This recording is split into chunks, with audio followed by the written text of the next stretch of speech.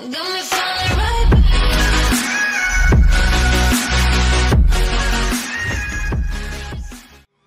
Manchester United linked with £70 million move for Monaco winger. Manchester United are said to be plotting a £70 million bid for Monaco winger Bernardo Silva, with Jose Mourinho offloading several high-earning players to free up his wage budget. The Old Trafford club are already hot on the trail of Antoine Griezmann, and Portuguese international Silva would add to their playmaking ranks and behind. Silva has impressed in League One and the Champions League this season, including scoring the opener in Monaco's win over Tottenham at Wembley and a brace this weekend as his side beat Marseille 4-1.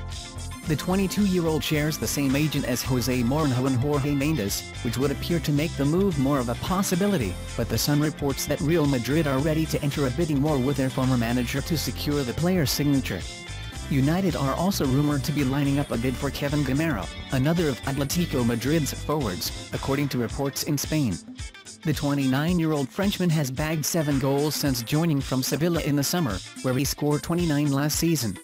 According to Don Balon, United will battle PSG, where Sevilla's former manager Unai Emery is now in charge, to sign Gameiro in the summer.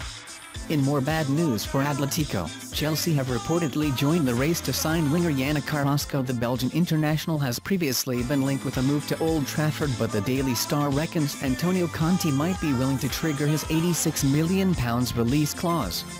Memphis Depay's time at United looks all but over, with the club agreeing a £21 million sale to Lyon. Although the Old Trafford club will make a small loss on the player Louis van Gaal signed for £25 million, they will be pleased to offload a player who is on £100,000 a week until 2019.